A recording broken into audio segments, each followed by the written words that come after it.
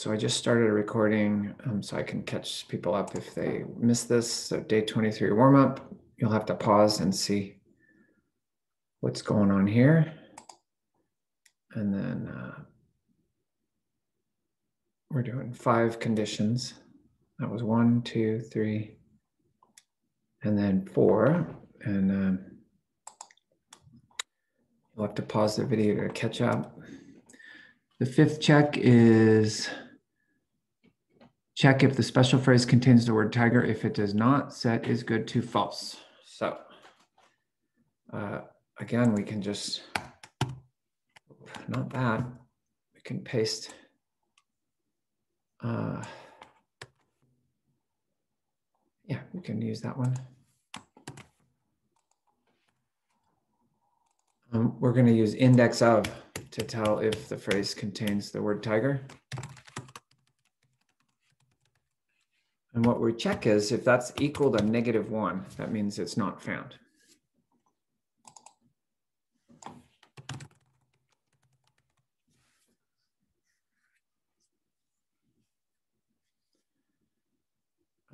That's weird, Alonzo. Are you on a Chromebook? I'm on the school's Chromebook. And what happens when you type a quote? It enters like these random 2 dots. Oh, you're in international mode, so go to the thing where it has the time and stuff, and go to keyboard and then hit US. Thank you. Awesome. I had a feeling.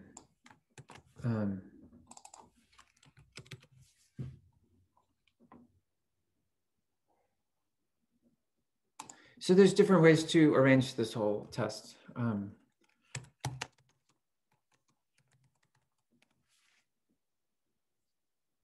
But I've laid it out one way.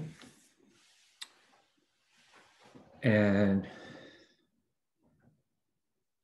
the last thing I asked you to do, so we did all these tests where we set is good to false only if it failed. You notice there's never, the only is good is true is before all the checks. So you don't want to set it to true in any of these if else statements, because what's up is we set it to true and then we did all these tests.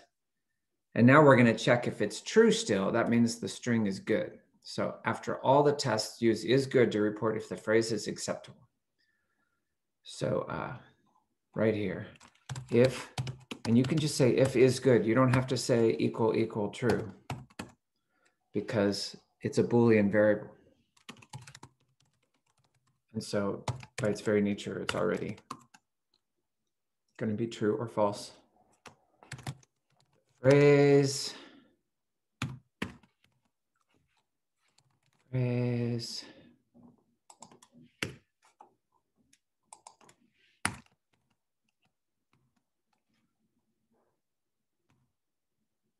you don't have to put quotes around it.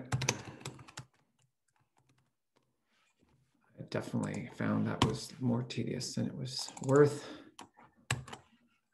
Since I've done it, I'm going to keep it.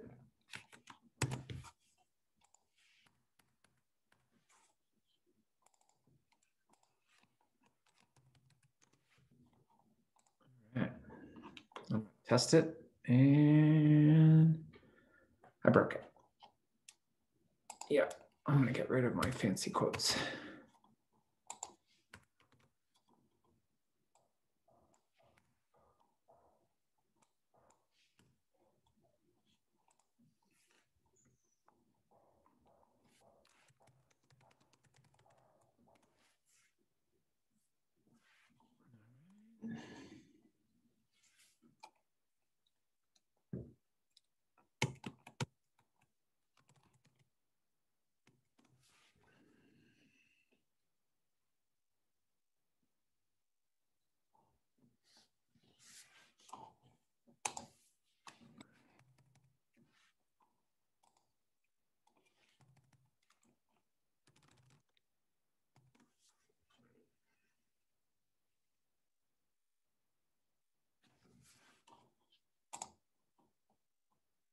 Anyone stuck?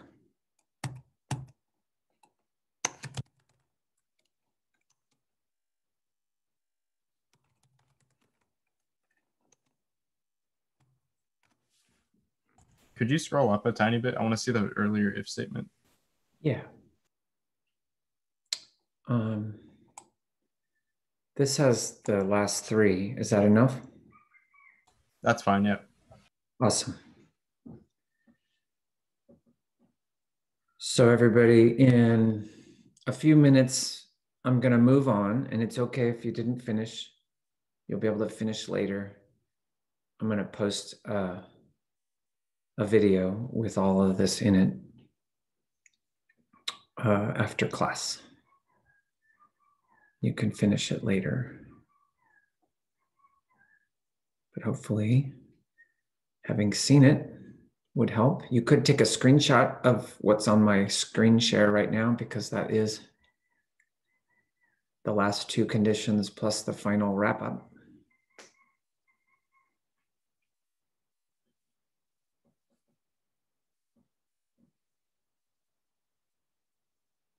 That's a way to quickly get a copy of the last part.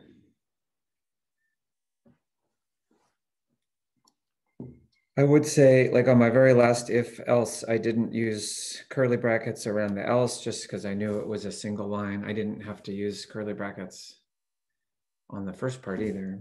So I'm not being consistent. I'm sorry.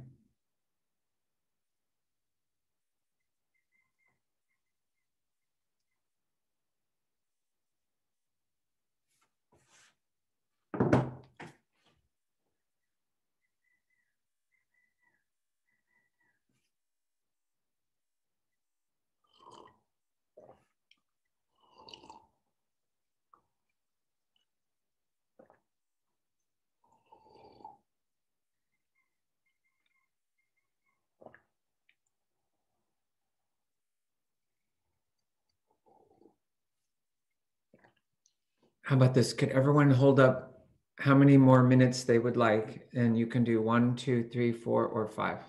Just if you want more than 5, you could just hold up the 5. Okay, well, we'll keep going. I'm sorry, everyone who's done. I don't have the next thing ready for you. You could, oh yeah, let's just relax then.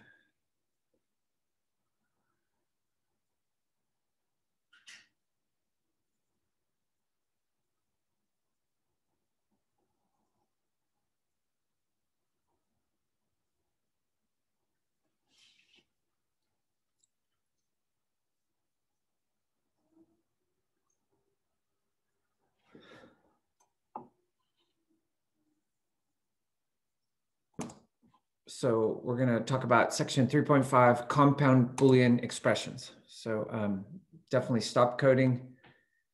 Look at the share screen. I'll have this slide deck posted right after this. So, hey everybody, sometimes you need to evaluate more than one Boolean expression. You need to do, you need more than one thing to be true to trigger something. And we can do this using and or operators. And specifically to do an and in Java, we do double ampersand, this little and symbol. Is that ampersand? That's not ampersand. Ampersand is that little at symbol. So we use the double and symbol, unless that's called ampersand. I'm sorry, I can't remember. And then we could do an or using two vertical lines. The two vertical bars are over by the enter key. It's like shift backslash. So here's an example. If guess greater than lower and guess less than upper. So that's making sure that some number is between two other numbers. Then we say your entry is within range. That's an and statement.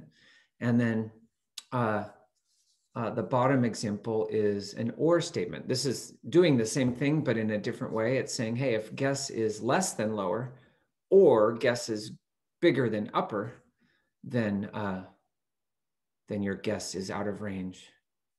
Technically, I have to admit, these are not doing exactly the same thing. Are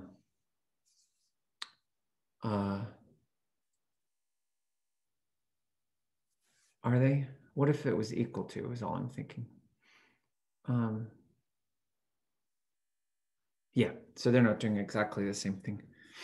I'll fix that. But, so you could do just what I just showed you using nested if statements. That's the top where I'm saying, hey, if guess is less than upper, and then inside of that, inside of braces, I do if guess greater than lower. So this is doing the same thing. Like the inside block only happens if the outside block is already true. So it's like doing an and statement. But I think in this case, you might see that that bottom is just 2 lines of code. It's a lot more simple. That's a compound boolean statement. So it sounds kind of scary. We're just using the and symbols or the vertical bars, which mean or. So we also have this not operator. I've exposed you to this before. It's the exclamation point, and it flips whatever Boolean expression is coming next. So take a look at this example. Now I'm saying if a variable called entry is equal to the word yes. Now, so that expression, entry dot equals yes, that's going to give you something that's true or false. And so if we put that not out front, that's basically saying this is saying, hey, if it's not yes, like putting that little not symbol in front is a way. I guess another way to do that very same thing would be to say if entry dot equals yes equal false. That's another way to do that. And then right here where I say another example, this is like what we just did in the warm-up. I set a variable is good, set it to true, and then I did 2 checks. And if the checks failed, I set is good to false. And at the bottom, I checked if is good is not true. That's what that not symbol in front of is good, right down here near the bottom. That's basically saying if is good is false, then go ahead and say your entry is invalid. So that last example, which I've reproduced right here, and what we just did on the warm-up is an example of using what we call a flag variable. That's where you set a variable to have some value. It could be true or false, or it could be an integer where you started out at 0, and then you go, either way, you set up some variable, and then you do a bunch of things, do a bunch of checks, and then after all the checks or all the business that you're doing, you check that variable and say, oh, did the variable change? Is it still true like it was at the beginning? Or if you started it at 0, you could say, is it still 0? And if it is, like that's a way of having one piece of code talk to another piece of code in a way that's logical and easy to implement. So now, on this page, on my screen share, you can see at the bottom, I've rewritten pretty close to an equivalent, like I've replaced 6-7 lines of code up above with like 1 line. And so you might think, well, why would you do a flag variable when you could just do a compound Boolean like I put at the bottom? The problem is if you had like 10 conditions, you really don't want to do a compound Boolean saying if this and this and this and this and this, like as soon as you're doing more than 2 or 3, you're like, I would recommend like you probably want to do this a different way, because you don't want to have an if line that has 10 conditions. You can't keep track of things like that. That's where a flag variable would be handy. Lastly, Java has this cool behavior called short-circuited evaluation. And what that means is if you have a compound Boolean expression, if Java can figure out what the answer is going to be by only looking at the first part of it, then it doesn't even look at the second part. So short circuit in this case is not a bad thing. It's in electronics, it's usually a bad thing, or sometimes a bad thing.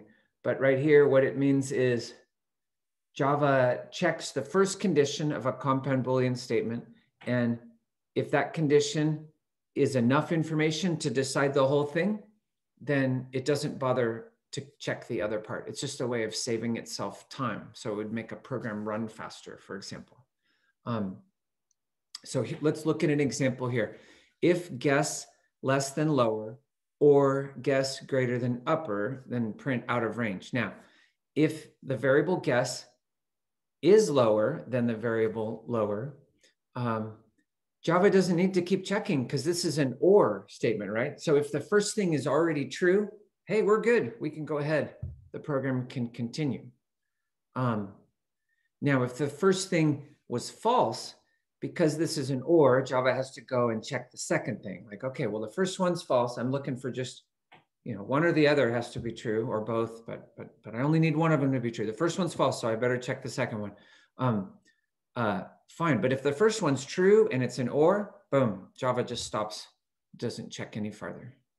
I'll show you the and then I'll ask if you have any questions. So here's an and example. If value greater than 0 and is member, so the is member is a boolean variable in this case, it says welcome. Otherwise it says invalid entry. So if the variable guess in this example is, if the first condition is false, so if value is equal to 0 or less than 0, Java doesn't keep checking because this is an and condition. Both parts have to be true for it to be true overall. And if the first condition is already false, it doesn't have to check the second condition. Because it's like, hey, I don't have to bother because I already know this isn't going to happen. All right, any questions on short circuit evaluation or? For the and, do we have to put both of those symbols? Yeah. Or could we put one? No, you have to put two. And the or, you have two vertical bars.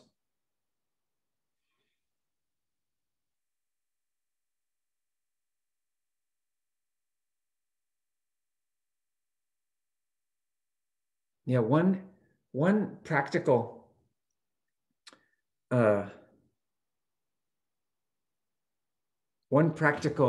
implementation of this short circuit evaluation I've seen is, let's say you had to divide some numbers, but you wanted to make sure that you didn't divide by 0. Like, what if the bottom number in the fraction could be 0 sometimes? You could do a compound Boolean statement where the first thing was saying, hey, if this number is not 0, and then you can check your division, and make sure that it fits some other criteria.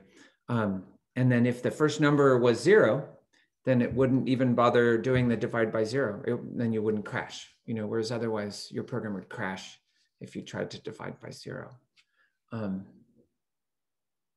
Anyway, we're not going to practice coding short circuit evaluation today, or probably ever, because it's just so contrived, but you're going to want to be able to recognize it. And so I'll definitely give you practice problems where I say, what does short circuit evaluation mean given this code? And you would say, oh, well, it means it's not going to keep checking if such and such is true, or false. You'll just be able to explain it, and it'll be fine. Okay, I'm going to post our second activity for today, which is, I call it very creatively, day 23 coding activity. And my slides are on there. And I'll post the video later. I'm going to stop the